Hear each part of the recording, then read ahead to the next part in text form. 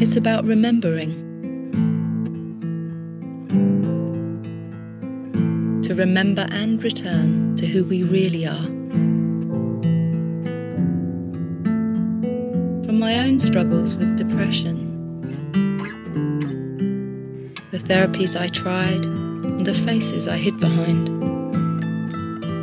I knew why I was the way I was, but still I felt trapped by it. It was many years before I realised that all along the answer lay inside of me, not through words or through my intellect, but through emotional expression. I came to realise that what I thought was depression was in fact unprocessed grief. And not just grief in bereavement, but grief as in loss. We all experience loss. Loss of love, friendship, relationships, loss of trust, purpose, lost opportunities, loss of identity, time, youth, even hope. And in the Western world, we are often unable to deal with loss. Suppressing our grief, we suffer more loss as we lose our passion, our energy for life itself. Existing as I did, but not truly living.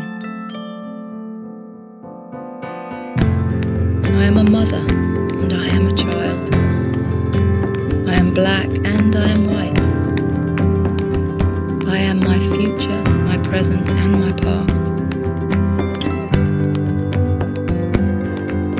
In going back to my African heritage, I see how rituals can support us to grieve and heal, and to return to our true spirit. Rituals to open our hearts, express our feelings, and be witnessed in doing so.